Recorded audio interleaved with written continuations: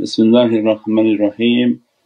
Alhamdulillahi Rabbil Alameen wa salatu wa salam ashrafil mursaleen Sayyidina wa Mawlana Muhammad al-Mustafa sallallahu alaihi wasallam bimadadakum wa nazarakum Sayyidi Rasulil Kareem ya Habibil Azim.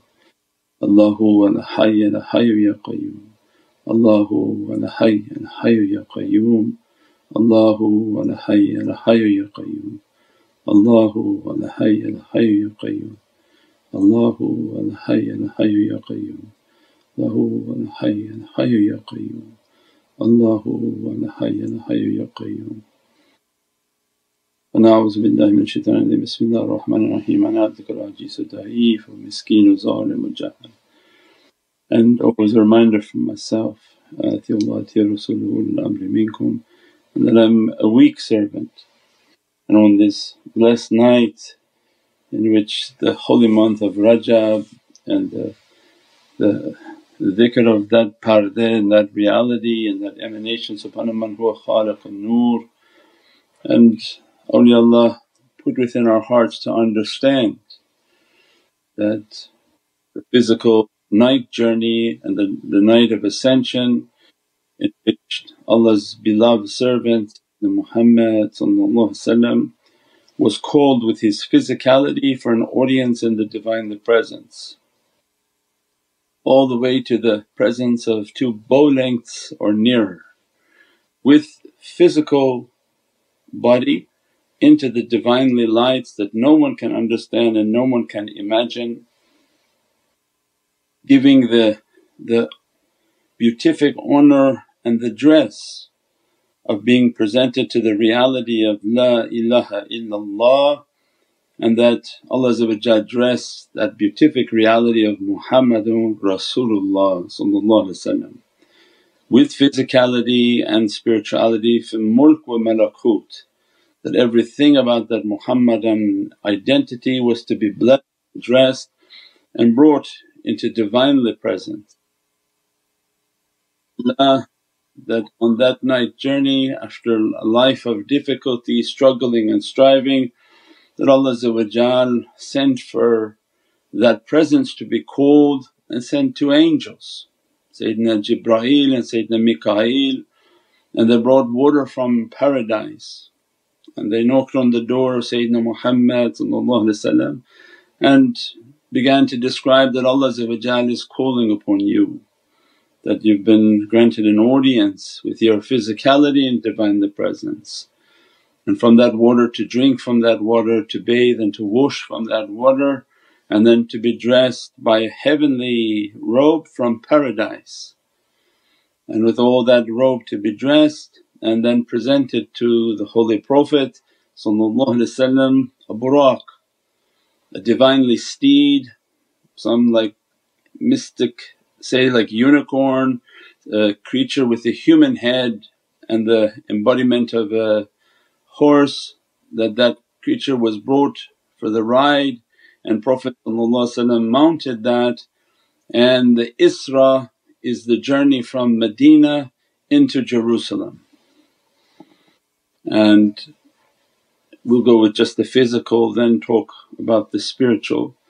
In the presence of Jerusalem, Allah had gathered all the Prophets and Messengers. 124,000 Prophets and Messengers were present in Jerusalem to greet the presence of Sayyidina Muhammad, give their welcoming, give their salams, and then Prophet led them in salah. And this is the salah that we are doing today. And in tashahhud they gave their shahada to Sayyidina Muhammad reciting, Ashhadu an la ilaha illallah wa ashhadu anna Muhammadan abduhu wa habibuhu, means that they accepted their Islam, that gathering and association to take place so that all nations will have completed their religion by that event alone. Because every religion is only complete with the reality of Islam to dress it, and the reality of Islam is only complete with the presence of Sayyidina Muhammad. And ayatul kareem in Qur'an that Allah asks from all the Prophets, if he is to come at your time would you follow and obey? And وَقَالُوا بَلَى, and all of creation and all the Prophets, Nabieen, Siddiqeen, Shuhada'i wa Saliheen all confirmed to Allah that yes. And that was the completion of their faith, that Allah brought to them the most beloved of creation, and that the religion of Allah is Islam, and that perfection is sealed by the presence of Prophet with them. Then that's the Isra. The Miraj now is through Jacob's ladder and ascension into the heavens, and going from one paradise, two paradise, three paradise, all the way to the seventh heaven and into the presence of God Almighty. And in that presence what we call Qaba, qawsayni or adna, means into the presence where it can only be described as two bow lengths or even nearer, keeping a respect that the union with the Divine, not to mix creation with Creator. The La ilaha illallah to be separate, and Muhammadan Rasulullah comes to the mannerisms of keeping that distance. The immensity of that dress and the immensity of that gateway that represents 27, and that we described before, 27 is a gate, its number is a gate. It has to do with the powers of 9, and through that gate Allah brought up the messenger of the Divine, the Presence, and showed many aspects along the way for our life to take a understanding in today. One is that the immense respect and love for the presence of Sayyidina Muhammad, that Allah shows us that if the Creator, in which all creation is seeking Allah's love, all creation trying to please Allah, but Allah's love for Nabi Muhammad more ancient than anything that we can understand. Allah was granting that reality a pleasure and a happiness, that I'm giving to you my love and I want to show my respect for you, my tashrif and ihtiram for you. And this is key in our lives when anyone says that, why the mawlid has to be extravagant, why your associations you all have to look so nice, why you have to present your food in a beatific way, why to represent yourself in a beatific way, why to fragrance yourself in a beatific way, why to represent Islam in the best of what you have. If you want to be stingy upon yourself and others, but in the way of Allah not to be stingy, to present the best of what we have. And Allah shows by that example that when I wanted to call for an audience I sent my archangels, and the archangels came with all that love and that respect. I sent for them water from paradises for His holy lips to drink, and His holy being to be washed. What an honour in this material world for the Divine, the Presence to grant such an honour. And I grant Him a dress, that not just any dress to come into my presence, but to the finest clothing from paradises. Means that when we're coming for zikr, how Allah respected Sayyidina Muhammad. Allah calls us to respect the same. Put the best of what you have. For every zikr and every association is an audience in the presence of Sayyidina Muhammad.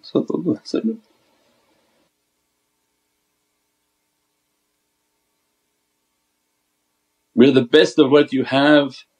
Fragrance yourself, wash yourself, cleanse yourself.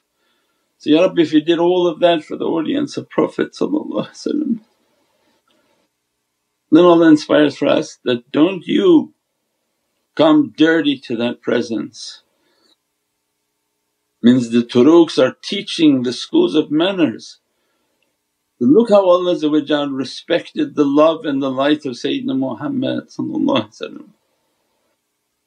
It's not our actions that will save us, it's not our prayers that will improve us, it's the good character and manners. They say, "Ya Rabbi, my actions may be weak, but for the sake of that love I want to shower before I watch the zikr, before I attend the zikr, I'll fragrance myself, I'll put the best of what I have because of that audience." If Allah gave for that audience, imagine then the audience into the presence of Sayyidina Muhammad where only your manners will bring you into that presence. Nobody entered by their actions. And when they fragrance themselves, they wash themselves, they dress themselves, they offer the best of what they have to people to eat on these holy nights, these blessed nights. We do every Thursday, Friday, Saturday, whether you're with us or watching online, you present the best of what you have. Awliyaullah and saints and pious souls are in your homes watching with you. You put out the best of what you have for that reality, for the sake of that light and that blessings, and that becomes this way of immense lights. That how much Allah respected that light, how much Allah respected Sayyidina Muhammad. And that's why in these naats and in these salawats they describe that celebrate in a grand way so that you get the attention of Allah, and that attention to dress us and to bless us, take every difficulty away from us. And so all we have is this blessing and this blessing and this love. Allah knows our weakness, Allah knows the deficiency in our character and in our amal, but only through this immense ocean of love and muhabbat is the way of success. So we pray on these holy nights from now to tomorrow night that Allah dress us with these lights and bless us with these lights. Subhana man huwa khaliqun nur, that Allah grant from us the spirituality and the reality that glory be to the one whom created light, and the reality and the haqqaiqs and the openings of Rajab is that Allah is a hidden treasure. God Almighty is a hidden treasure and He wants to be known, and He's going to be known through the reality of Muhammadun Rasulullah. So it's an immense reality that Allah is going to be known through this identity. Allah is going to be known by the reality and the light of Sayyidina Muhammad, and all Prophets are from that light. So it means the love of the Divine is the love and the respect of the prophecy, that all the Prophets of Allah to be loved and to respect, to be honoured. As a result of that honour, love and respect, we gain the respect of the Divinely Presence. That you lived your life in an admirable way, in a respectful way, that you tried your best to live a life of exalting that honour amongst creation, to teach them that the greatness of the prophetic reality, and that becomes this way of tashrif. Our intention is tashrif, is to raise the magnificent status of the reality of Sayyidina Muhammad, which we cannot raise it but to propagate and to teach about that. And that's the only interest that we have, is the propagation of that reality, so that to gain Allah's favour and grace. And Subhana man huwa khaliqun nur, that Allah is coming to be known by this light. Everything of this way of marifah and the immensity of this marifah is the knowing of that light. That when we have this love, when we have this respect, and we described before with Sayyidina Abu Bakr as-Siddiq, that when you truly love the Muhammadan light you respect it. and anywhere that you find it you respect that Muhammadan light. The level in which you respect the Muhammadan light gains you access to the Muhammadan haqqaiq and the reality. The one whom doesn't respect through their ears the Muhammadan light and the Muhammadan teachings, then they lose a great opening from their hearing and the opening of their soul. Because the way is samina wa ata'na, those whom can't hear a Muhammadan haqqaiq have hindered the reality of their soul and the soul's ability to enter into that presence, into the nearness of the presence of Sayyidina Muhammad. And same with every faculty of our existence, means that if our tongues can't be wet with the salawat and zikr of Allah, that we can't use this ability to draw near to the presence of Prophet with Allah has given to us of our hearing, of our seeing, our breath, our hands, our feet and our every movement towards the Divinely Presence. Everything to open by that love of the reality of Sayyidina Muhammad. We pray that on this night Allah dress us and bless us only from our ishq and muhabbat, and that we keep that love and that respect so that Allah open the reality of our ears, and that we keep the love and respect of our eyes, and that my eyes to be connected to their presence, my eye to respect their presence, my eyes to seek out that Divinely light, that threshold of Sayyidina Muhammad, that Allah grant an honour to my spiritual eyes by that reality and keeping that ihtiram. By keeping the ihtiram of my hearing, that I want to hear that reality, I want to obey that reality and I want to submit to that reality, that Allah grant us the submission to the Divinely Presence. From ati'ullah, ati'a Rasul wa ulul amri minkum, and those ulul amr whom are teaching that reality, that our ears to open to that submission and draw near to the presence of Sayyidina Muhammad. And by drawing near to the presence of Sayyidina Muhammad they draw near to the presence of Allah izzati wa azamati wa jabbarut, that His might and majesty beyond comprehension. Subhana rabbika rabbil izzati amma yasifoon wa salaamun alal mursaleen walhamdulillahi rabbil alameen. Ila Sharaf al-Nabi sallallahu alayhi wa sallam wa alihi wa sahbihi kiram wa ala mashayikhina fi tariqatina Naqshbandiyyatul Aliyya wa sa'ir wa sadatina wa siddiqeen. Al-Fatiha.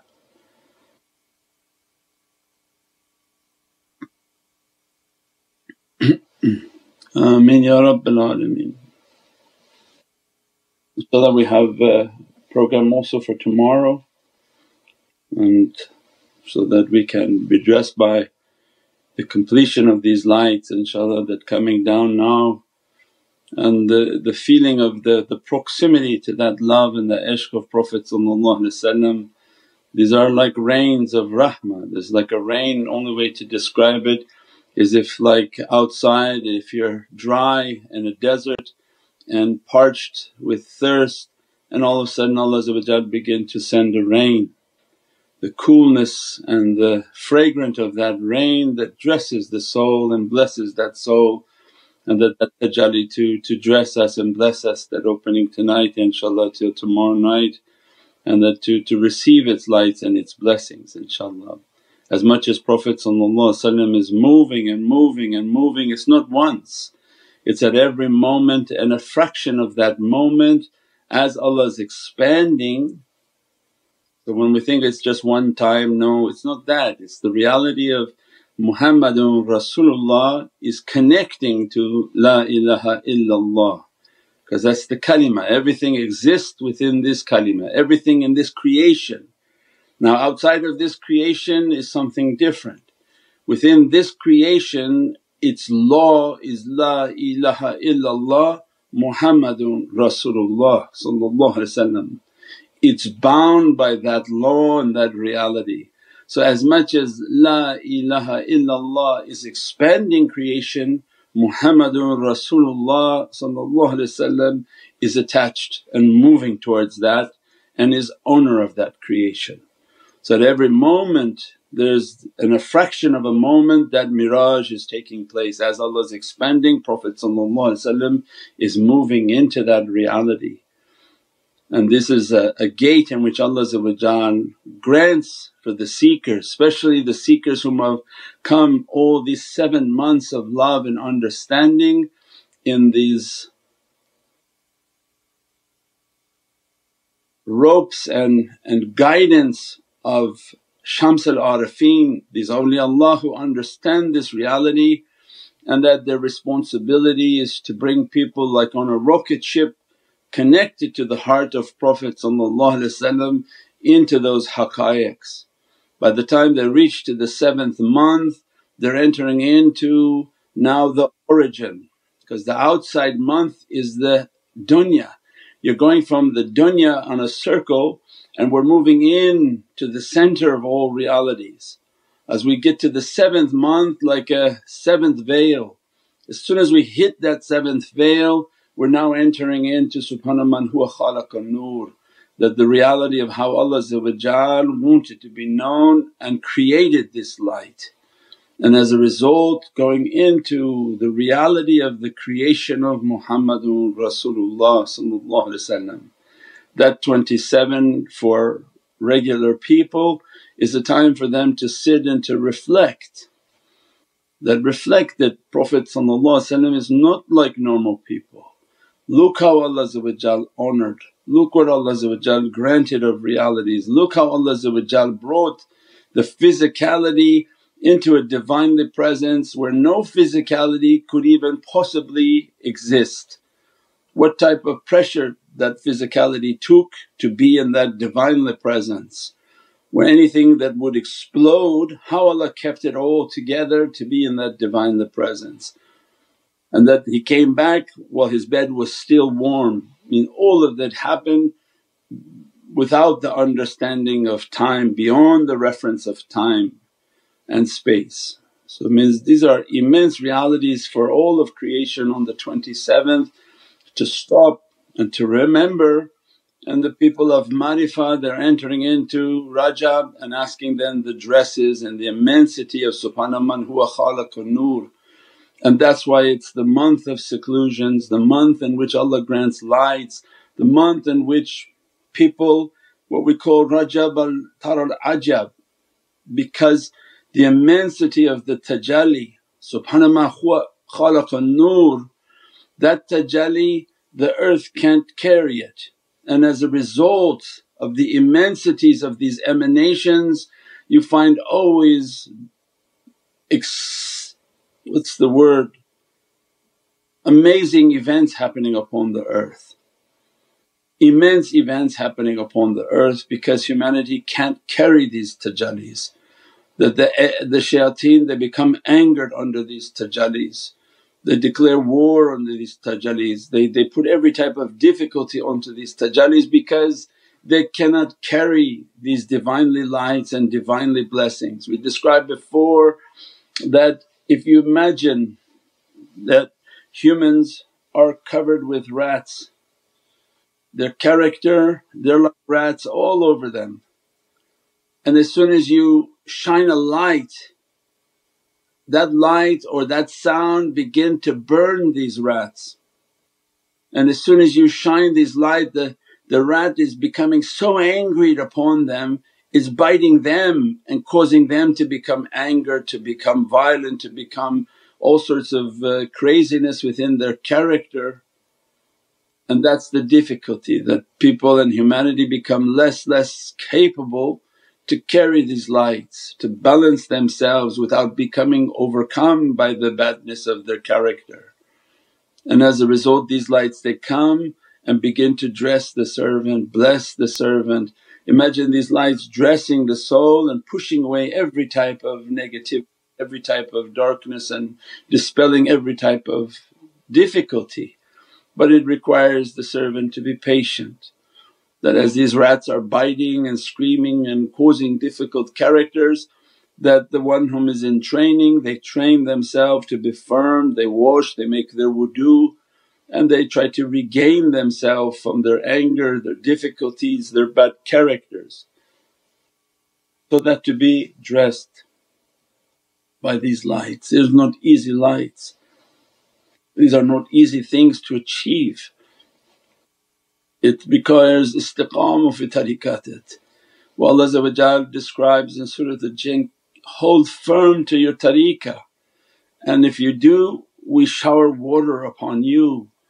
Why water? Because it's the oceans of al-hayat, that from water we have created every life. It's an angelic reality that this that comes by keeping firm onto the tariqah, this is a water of life, this is an angelic light that Allah dresses upon the soul. Every blessing becomes from that, every power and energy begins to come from that. We pray that Allah dress and bless and complete His ni'mat for us to be dressed by Laylatul Isra wal Miraj. And the layl and the night is a time of fana, is a time in which we isolate ourselves and disassociate from the busy world, and as a result of the reality of layl and going into our fana, going into annihilation and not to keep a manifestation. These are the times in which Allah dresses. That's why all holy events they start at night time and they dress from the night, means that when they annihilate themselves, become nothing, isolate from people, this is the concept of seclusion. Allah can dress them, bless them until they begin to re-manifest through fajr and re-manifest into the world of active life and mulk. We pray that Allah dress us from these blessings and that grant us to see these holy nights and to be blessed with these holy days inshaAllah. Ila Shaykh Nabi sallallahu alayhi wa sallam wa alihi wa kiram wa ala mashaykhina fi tariqati Naqshbandiyyatul Aliyya wa sayyidu sadatina wa siddiqina al-Fatiha.